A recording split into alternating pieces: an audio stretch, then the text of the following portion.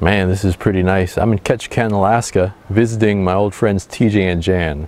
Now, for those of you who've been watching this channel for a long time, you remember TJ and Jan from back in the days when I probably had like 10,000 subscribers. How I met them was I posted a video on crab snaring. TJ hit me up and he wanted to buy some crab snares. After that, we started rock fishing a lot. He moved to Florida.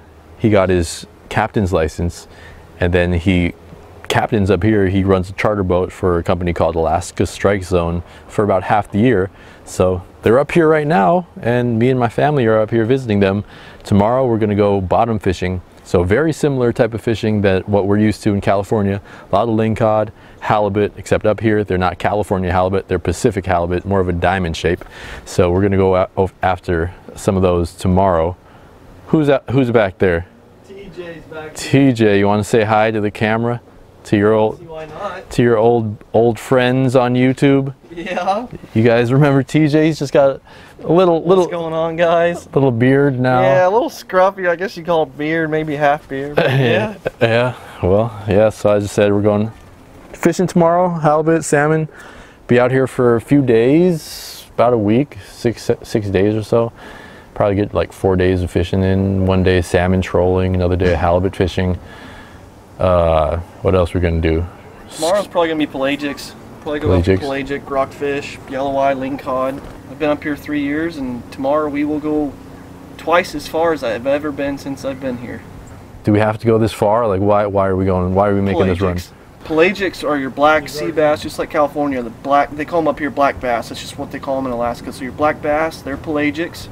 Your blues, pelagics. And yellowtail, pelagics, that's what we're going to go after. Yellowtail as in yellow, like yellow, no, like what kind of yellow? Like rockfish. Yellow, they're bass, basically. Yeah, that's what they call the pelagics. Here's bass. You're going to go catch bass. Yeah. It's our captain here tomorrow. Oh, I'm sorry. Jeez. I didn't know we were doing a little. Do an intro, Rob. Hope you're ready for it. Welcome to YouTube. Welcome to YouTube. This is Robert. How we doing, guys? Yeah, we're going out. Just Jan, Robert, TJ. And Peter with... And Peter, oh yeah. One more guy coming out here. Yeah, Lighthouse Lures. Yeah, we caught a 100-pound halibut last year on one of these lures. Crazy looking thing, 16 ounces or something. Yeah, we did actually. Yeah, you got your big fish on one of his jigs last year, sure enough. Yeah, so it's going to be fun. A 10-foot wide boat, 28-foot long. 5 of us fishing. That's going to be a lot of room. Yeah, nice and roomy. Allied Marine. Yeah. So tomorrow morning we'll get to it. Tonight we're just gonna chill, hang out, and have some dinner, and we'll get to it bright and early tomorrow.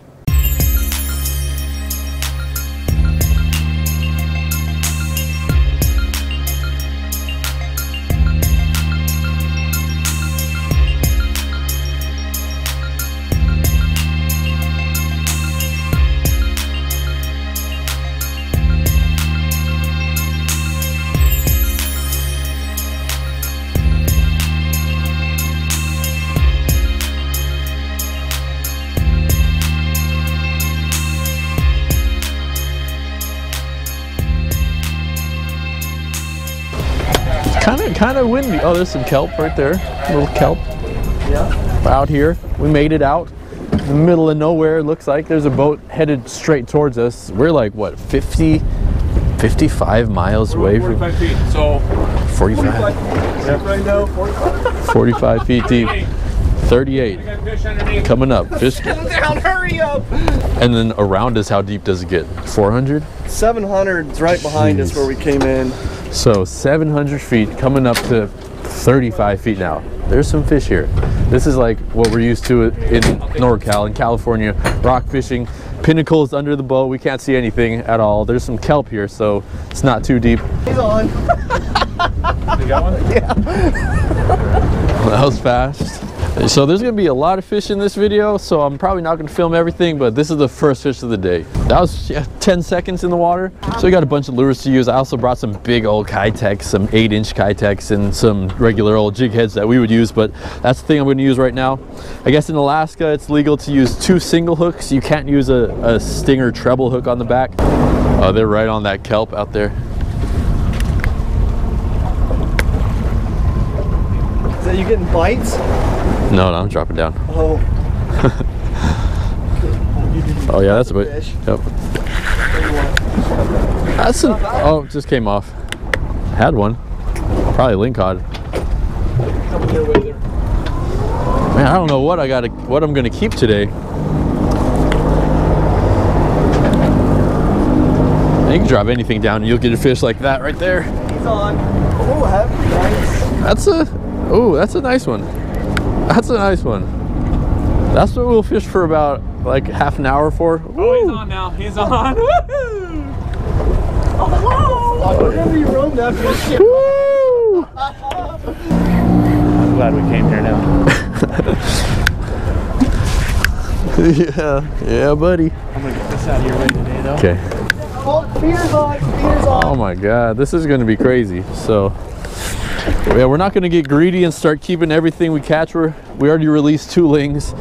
This is probably the. This is a nice fish right here. Damn.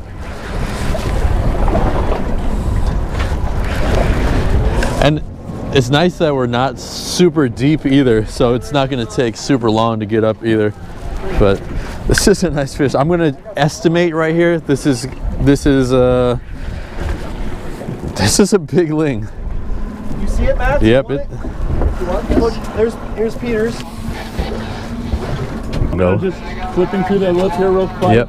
Okay, coming aboard. There he is. Cow. You're gonna let this go? Yeah. Oh, he's hooked good too. Okay. Hold him up. This is probably my PB lingcod in about 10 minutes fishing out here. This is gonna be a good day. 22 pounds, that's what I'd say. Look at the head on that thing. All right, see you later, your lucky day.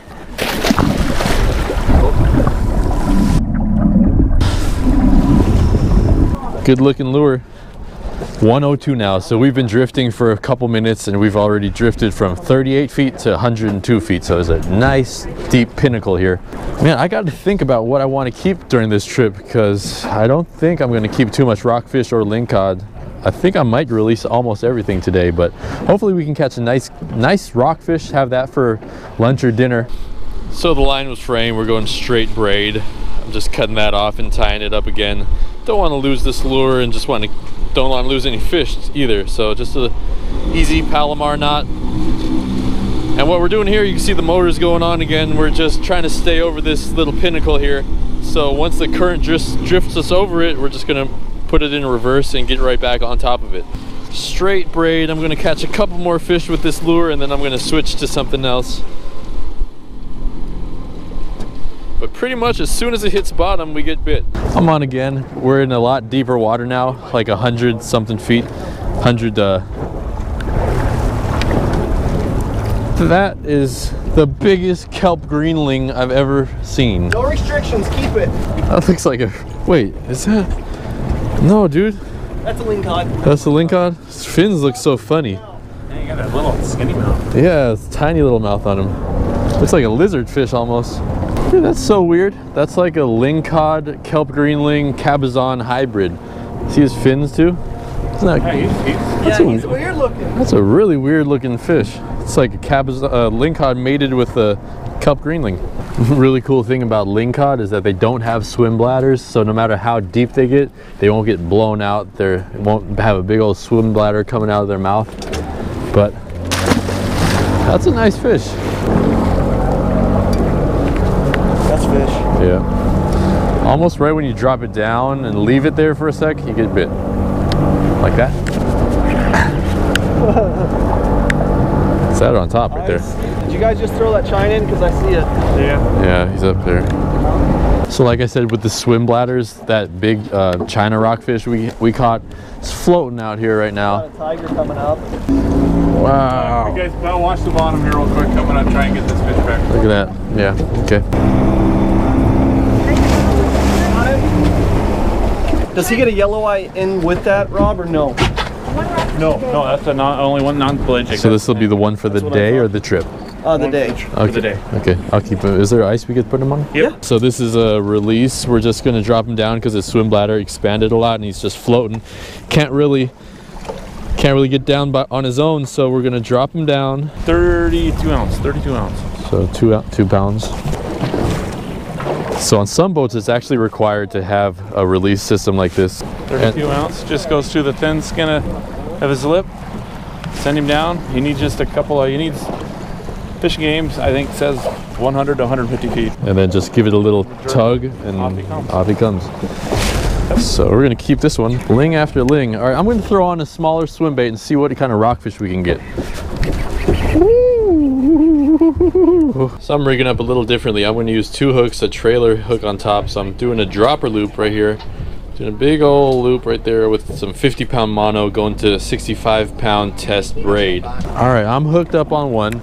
I'm gonna leave him down there and then I'm gonna get a bigger one. Something big, it's not fighting at all. I bet it's hitchhiker. I got color, and you got... No. No hitchhiker. 2 yellow eyes. So that's what I mean. The lingcod don't have swim bladders. That's the fish's swim bladder. So we're gonna put him on the release, get him low, because all the pressure will just make that thing squeeze down, and then they could swim and they'll live. But if we just release them on top like this, they won't live. So I'm trying to target the pelagics now, which we can keep 5 of. So I'm not dropping down all the way to the bottom. So Jan just caught here, big black. Like everything is oversized here, super oversized. Wow. That's all I can say.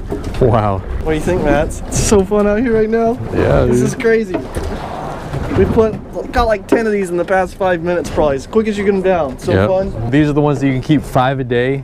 We just passed by a school of them. I don't know why we got no rods out right now. We should put them back down. I'm trying to film. We're probably gonna spend a lot of time out here just fishing for these pelagics, which are the blacks, blues, things like that, the olive, which we can keep 5 a day. Try to load the cooler up with those. Any lingcod and stuff we catch, we're probably gonna release those, but I know just catching fish like this all day, it's gonna get a little boring for you guys, so. So we'll be back at the harbor with our catch.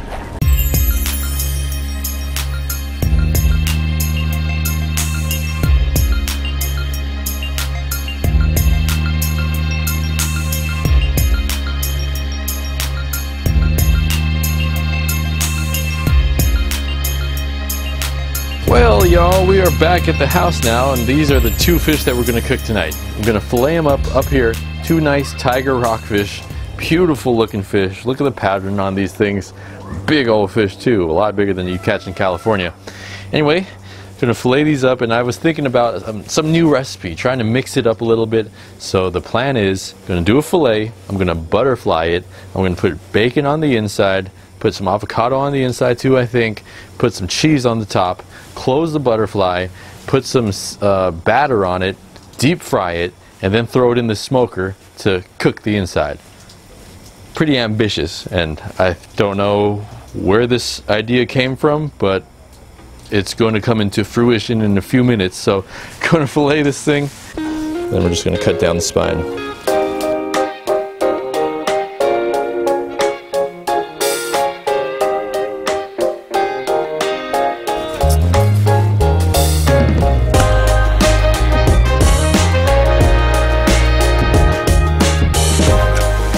Look at those skins. You can make a little belt or a wallet with that. Seriously, if you scaled it and dried it, you can make a wallet with that. So actually, one thing I want to do, this is the fillet, this is what's going to be butterflied, but one thing I want to do first is salt both sides and let it sit for about 10 minutes. That always gives it a nice little flavor, and you could probably put some spices in there too. With the salt and the spices, it would probably absorb into the meat. So I'm going to do that, get the bacon prepped, get the avocados cut, throw it in the fryer.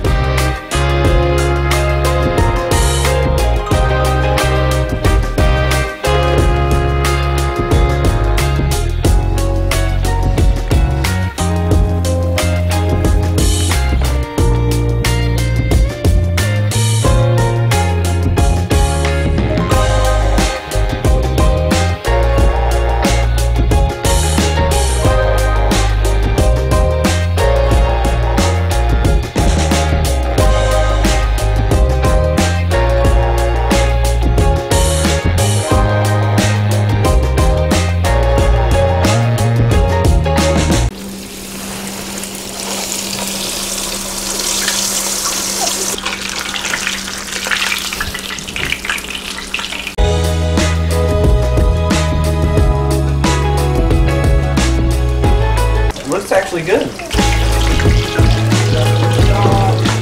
To the smoker she goes.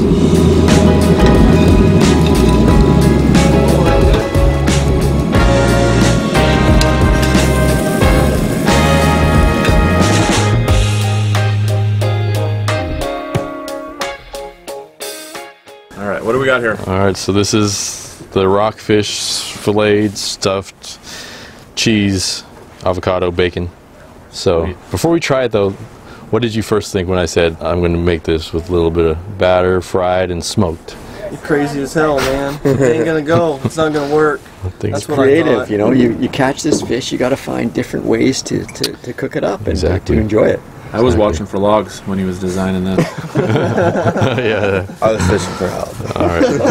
Well, let's try it. everybody. So this is avocado with bacon and cheese. That's just cheese and bacon. I ate all of the avocado on there. There we go. Oh, we got one. I don't know. Hopefully the cheese. A lot of people say cheese and fish don't mix well. I used to believe that until I made cheese with king's or with salmon, silver salmon. Actually, it wasn't king, and then changed my mind. I like the smoke. Yeah, You you see can the actually taste? really taste that smoky flavor. Oh, yeah. You got a nice good. piece of bacon. It's very good. I'm gonna bacon. It's very good. I'm gonna bacon. It's very good. I'm gonna take this. Stand over here, Rob. Stand over here a little bit, right next There's- to Alex. Yeah, perfect. There's not much avocado flavor. It's mostly the smoke and the fish, really good. and it's amazing. Yeah. All I right. love that. Yeah. Yeah, I'm getting back in there. How's it, TJ? What's your I had a piece of bacon with mine. It was good. maybe the? That's Yeah, it. That's Don't say anything. It is phenomenal. It is really. It's all of really that. good. It's all of really good. It's well. There you go. fish and chips to like the next level is what it is. Yeah, you really can get the smoke on subtle smoke flavor. So, yeah, it's just perfect. It's Well, that's gonna be good. Most of the smoke is an aftertaste, but Yeah. it's Yeah. so good. Good, man. Hell It's that yeah. really good fishy flavor, a little bit of bacon with a really it's not even good. fishy tasting. That's good. No. Well, like rockfish is such a bland It's really taste, good. like you can Yeah. season it, but like it's a really good fish, tiny bit of avocado bacon, then the strong smoke aftertaste. Oh, that's awesome. Yeah, you I want love another that. piece? Yeah, I'm gonna eat a whole one of those. I think you like it. I think it's a hit. It's great. All right. Hell yeah. All right. Well, that's day one of Alaska. We'll be back out here tomorrow. Hopefully, You some know. co-hosts. Some co-hosts. I haven't even eaten any. You guys are just. We devoured it. A lot You got of more? Is that it? A lot of cheese in that bite, and that cheese is good too. Yeah, I think take two. That's what it is. Take two. Make it Take again. two. Let's Matt. just make 4 of those. Let's see what happens. That's actually really good. though. Reshoot. I know reshoot. I just want to eat them. The cheese, yeah, it really helped. What type of cheese is that? It's TJ special. It's that's just it's nice Cheese fried piece. fried's fine. Italian mix, Italian herb or whatever. No, all fried cheese. Ooh yeah. Got one? Yeah, that's a nice ling again. I don't think as big as the other one. It might be. Here, I can hold them down there and attract them all to you. I definitely got hit hard. This is another nice fish right here. Oh, I got cut off. Are we Oh, snagged? You No? got cut off. Yeah. It's weird. Dude, we're not deep at all. Oh, what's that? That's a cabbie. That's a cabbie. That's what I wanted to catch out here. Yeah, you're gonna have to keep that. Can we keep that? Yeah, you're gonna have to keep that. Oh, the line's all frayed up. There he Nice is. cab, dude. Nice. Yeah. This is not. Might be 8 pounds. Might be 8 pounds. We're just staying right on Can you grab that lure out of there? Thank you. All right, well, that's a nice fish. We're gonna bleed him, and we're gonna keep this one. Cabbies are really good eating. Do we want to bleed him? Yeah, let's bleed him, huh? Right behind you here? Yeah. Can you use the big one?